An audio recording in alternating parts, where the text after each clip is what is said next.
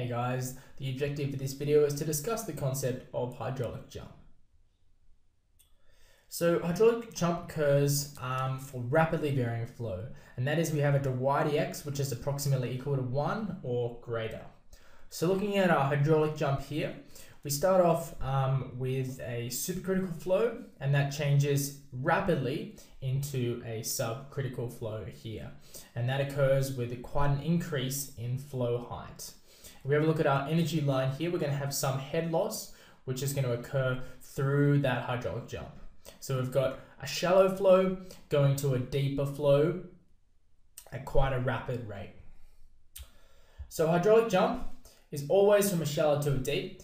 It's a mechanism for the transition between two types of flow, and it may result when there is a conflict between upstream and downstream influences. So if we have a look at the forces involved in a hydraulic jump, we've got some head loss here. And what we're assuming here, we assume that the wall shear stress is equal to 0.